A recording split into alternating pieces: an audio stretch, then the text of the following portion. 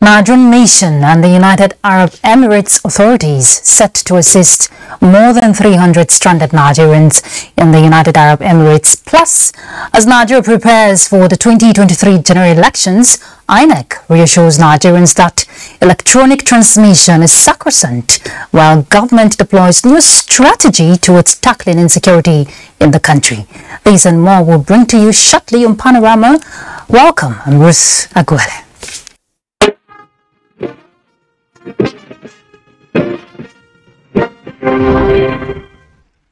The federal government has debunked the news making the rounds on social media that the Nigerian mission in the United Arab Emirates has abandoned some stranded Nigerians in that country and is making it difficult for them to return home.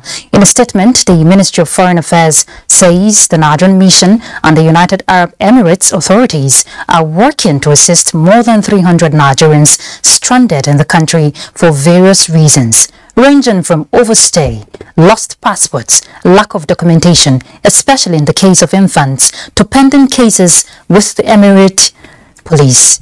The affected Nigerians are among nationals from other African countries in custody at the holding center of Al-Aware Immigration Office, pending the consideration of their cases and conclusion of the legal processes by the relevant authorities before repatriation. The statement added that the Nigerian mission has been working to collect the details of the stranded Nigerians with a view to issuing emergency travel certificates to those with no means of identification. However, the United Arab Emirates authorities, on the other hand, will process the immigration papers of those on overstay, who are the majority and are required by law to pay fines of $10,000 per person, which the Emirates government is willing to waive the fines for those who are unable to pay. However, not without the attendant penalty of 10 years ban from the country. Those in police custody for other alleged offences must be cleared, while those without documentation or means of identification, especially infants, will go through legal procedures for rectification. Staff of the Ministry of Mines and Steel Development have been advised to be procedural in carrying their activities and update themselves with current ICT knowledge to be relevant in the system. Minister of Mines and Steel Development, Olamilekon Adegbite, gave the advice while launching the Standard Operating Procedure Manual in the ministry. The minister appealed to parastatals under the ministry to faithfully implement the document in achieving targets in the mining industry. Efficient, do less and achieve more. That's what this will do for us. We are going e-government, all the gamut, and this will make our work to be more efficient and more productive. Because this reform is one of many that have taken place under this government. The standard operating procedure also leads into not just efficiency, but also transparency. And it also at least assists in ensuring that the effectiveness of the ministry in the ministry and all the agencies in the discharge of their duties is of first class.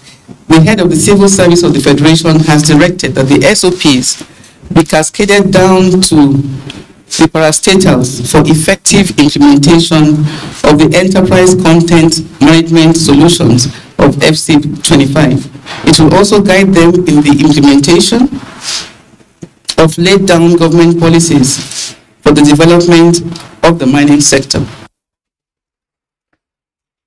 Look at electoral affairs. INEC has reacted to an online publication saying the Commission has jettisoned the electronic transmission of result and reverted to manual process. A statement by INEC National Commissioner for Information, Festus Okoye, says this is not correct and should be disregarded. For clarity, the procedure for result transmission remains the same as in the recent governorship elections in Ekiti and Osun states. There will be no change in all future elections, including the 2023 general elections. INEC reassures Nigerians that the electronic transmission of result has come to stay. It adds to the credibility and transparency of the process when citizens follow polling unit level results on the INEC result viewing portal on real time on election day. There will be no change or deviation in subsequent elections. Let's turn to security. The Headquarters Sector 2 Joint Task Force Northeast Operation Hadinkai is investigating 2 soldiers over alleged murder of an Islamic cleric, Sheikh Goni Gashwa. The Assistant Director, Army Public Relations Headquarters, Sector 2, Captain Kennedy Anyanwu, says Operation Hadinkai, the sector, in collaboration with Yobe State Police Command, is carrying out investigation to unravel the identity of the suspected soldiers. At the end of the investigation, the soldiers will be made to face the full wrath of both military and civil laws. This incident is highly regrettable given the sector's disposition and zero tolerance on violation of code of conduct and rules of engagement for troops. Consequently, the sector wishes to commiserate with the family of the victim and the good people of Yobe State and promise that justice would be served accordingly. The Imo State government is deploying non-kinetic approach as a new strategy towards tackling insecurity in parts of the state. Bright Abuja reports that 146 persons have been inaugurated and charged with the responsibility of promoting peaceful coexistence amongst residents across the state as part of Governor Hope Uzodinma's resolve to tackle insecurity headlong. Imo is one of the southeast states affected by insecurity. This has resulted in the state government adopting measures to tackle the situation to ensure security of lives and property. The inauguration of these justices of the peace is part of effort by the Imo State government towards tackling insecurity from the grassroots level. The Attorney General and Commissioner for Justice Imo State, Cyprian Akolisa, who inaugurated the group on behalf of the Imo State Governor, Hope Uzodinma, urges the members to use the powers conferred on them in reaching out to members of their respective communities, especially the youths, with the message of peace and the need to shun all forms of restiveness. Killing and violence that has taken place in this state, and we call all actors to restrain themselves from killing security personnel and innocent citizens in the state. Some of the newly appointed peace advocates are sure of their commitment to achieving the vision of the Imo State government in the fight against insecurity. There is an assignment that we have been given to ensure that there is peace in Imo State and to assist in the administration of justice. I see it as a great responsibility and I'm willing to participate. I will ensure that I'll keep the peace. I will ensure that in my community, I'll work with the community, with the traditional rulers, with fellow justices of the peace to ensure that we maintain the peace in our community. With this inauguration, diligence and fairness becomes the watchword. In Owerri, Bright Abuja, NTA News. A look at agri and furtherance of the food sufficiency vision of Akwa Ibom State Government. The state government has trained and given starter packs to boost livestock production in the state. The gesture is in collaboration with the Federal Ministry of Agriculture and Rural Development. Evelyn Bado Ekpo reports. The Capacity Development Workshop is to further enhance old and new poultry farmers' capabilities in production of quality birds for human consumption and entrepreneurial purposes. The farmers who were trained on effective methods of poultry farming, including choice of species of birds, catering and feeding techniques for maximum yield, promised to put into practice knowledge gained. Mr. Anyefyogndem, a poultry farmer, says the training has widened the scope of poultry farming. This program has really sharpened me. I have been able to diversify into agric, and I want to say categorically that since yesterday, what we've learned so far has been of tremendous importance to us, and we will use that to promote our poultry farming. The Akwa Ibom State government, on their part, says it will not relent in its efforts to ensure crop and livestock farmers are supported with inputs to achieve agricultural revolution. I tell you to make good use of it. Why are you being supported? Because when you are supported with your production will be better, your quantity of produce will be increased, and by extension the state will benefit from it. We hope they'll be able to raise this, sell it off, make some profit, and then, recoup and put this money back into broiler production. The event climaxed with a symbolic presentation of starter packs and other inputs to start up poultry farming. In Uyo, Evelyn Badru-Ekpo, NTA News. In the meantime, the Federal Ministry of Agriculture has reviewed the country's policy on agricultural seeds to boost farmers' output. Musa Ali reports that the document was developed with support of the United States Agency for International Development. The seed policy document has been a guide for the production, distribution, marketing, and importation of agricultural seeds in Nigeria.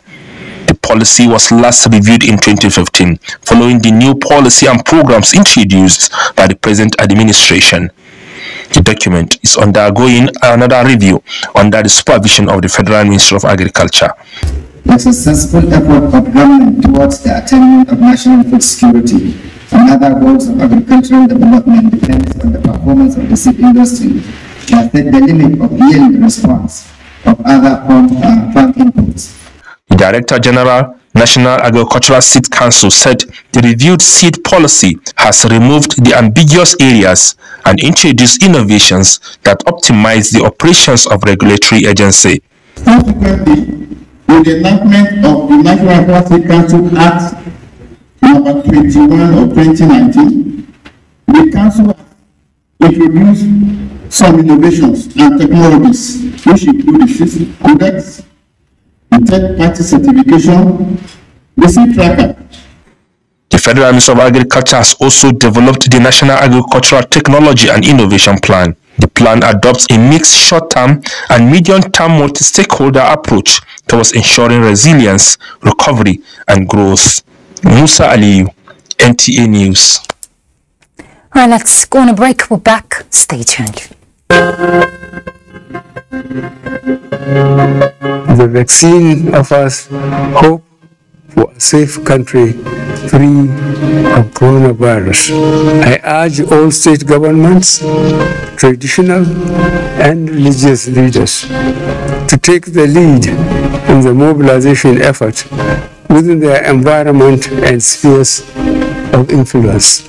I similarly urge all eligible Nigerians to present themselves and be vaccinated in accordance with the order of priority already mapped out at the various authorized designated centers only.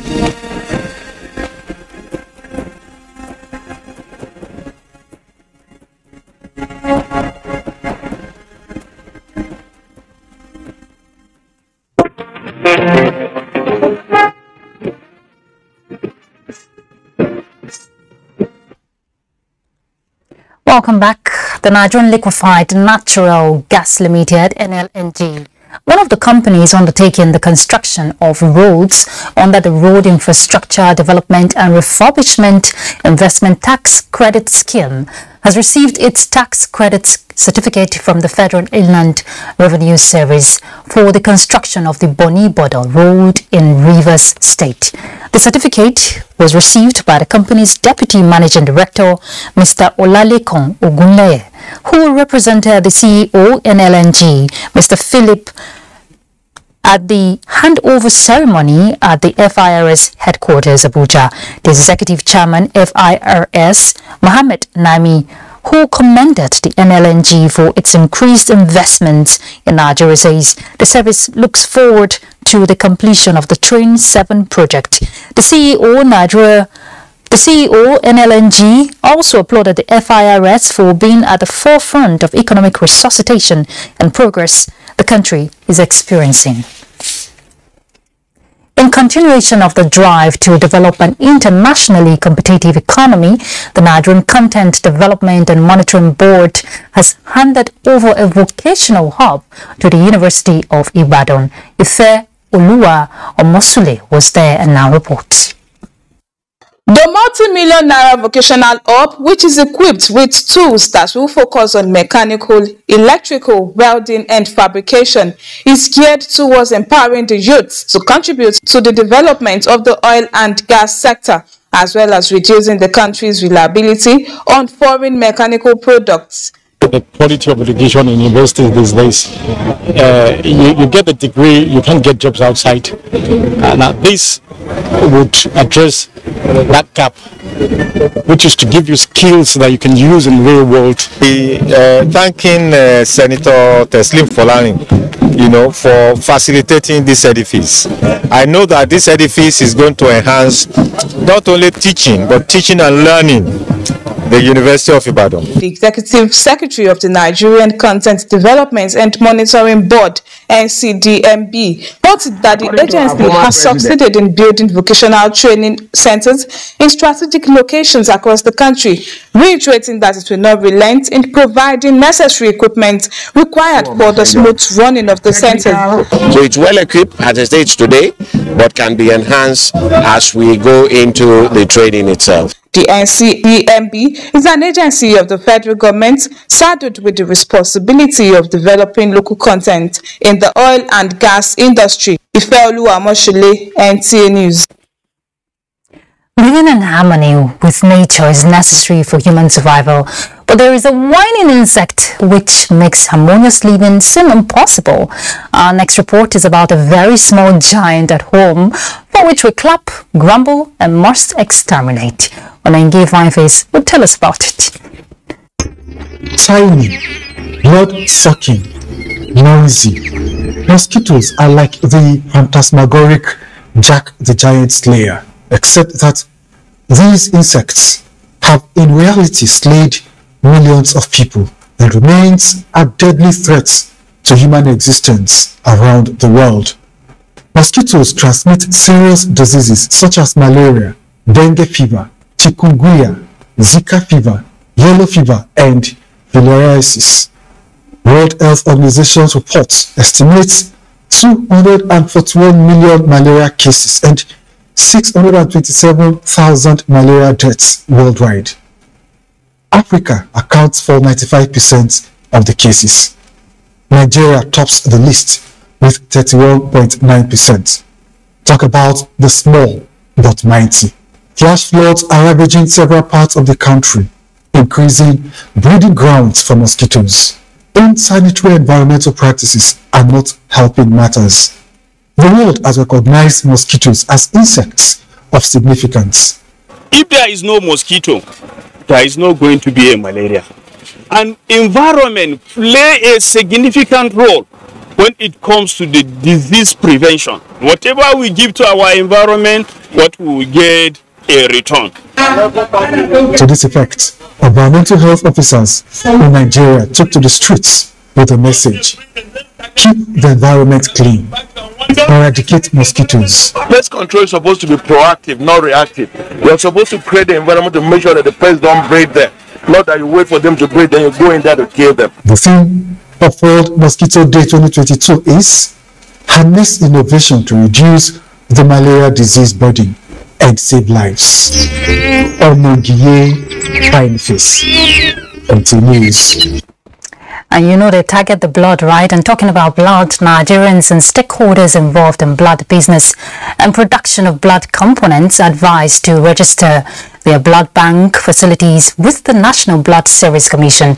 The Acting Director General of the Commission, Dr. Omale Joseph, says this is to ensure the implementation of blood service regulatory policies as provided in the National Blood Service Act 2014. Basita Ipang reports. All blood establishments, including healthcare facilities, needs to be appropriately regulated and coordinated for safety and quality of blood given to Nigerians. To remind us that sanctions for offences are clearly enumerated in the National Health Act 2014, Section 48(3) A to B, Section 49 to 51. He noted that a process is involved in providing safe and quality blood and blood products in terms of donor selection, collection, storage, appropriate testing technology, cold chain system, distribution and client protection, as well as disposal of waste products. Unsafe blood transfusion does not only expose patients to the risk of serious adverse reaction, but risk of being infected by viral diseases. Therefore, we as a commission cannot continue to allow people to transfuse infected and or expired blood to our people. No blood shall be transfused anywhere in Nigeria without the National Blood Service Commission seal of accreditation. National Blood Service Commission is saddled with the responsibility of regulating and coordinating blood services to ensure provision of safe and quality blood to Nigerians. Basi Taipa, NTA News.